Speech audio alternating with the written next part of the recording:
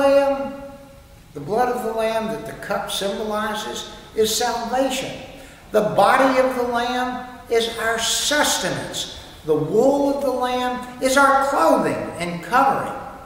But the Lamb isn't just for Sunday, or for our high holy days, if you will. That Lamb is a part of everyday life for all of us.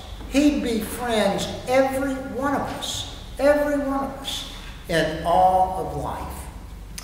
When I was growing up, oh my, did we have pets.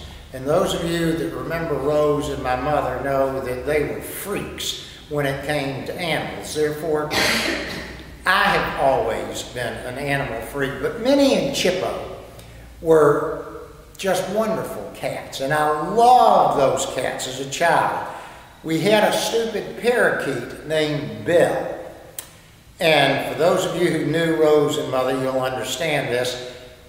My mother taught Belle to say, and this goes back and tells you when and how old I was, "I like Ike! I like Ike!" And she was a raging Republican. And it infuriated my grandfather, who was a very dogmatic Democrat. And Belle would be in her cage, "I like Ike! I like Ike!" And I won't tell you how strongly my grandfather would say, "Would you shut that bird up?" Anyway, it was funny. But then we owned Afghan hounds for a while. And one of them's name was Pearl, and one of them's name was Alfie. And I loved those Afghan hounds. Then I got a raccoon, and the raccoon's name was Saul.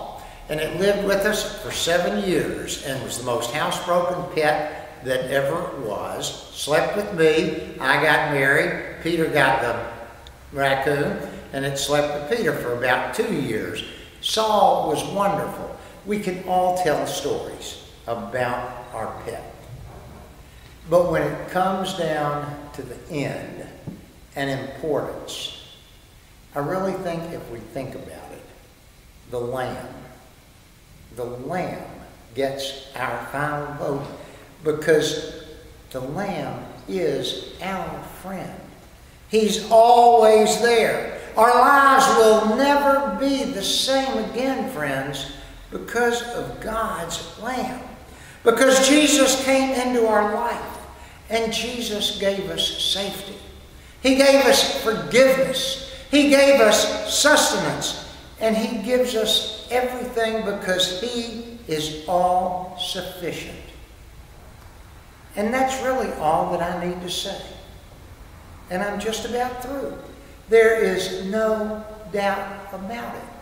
The Lamb of God, the one who we celebrate every Sunday morning, the Lamb of God, who shed His blood and gave His body for us. That's man's best friend.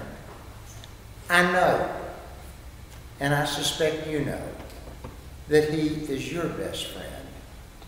Thanks be to God for the Lamb of God. In the name of the Father, and of the Son, and of the Holy Spirit.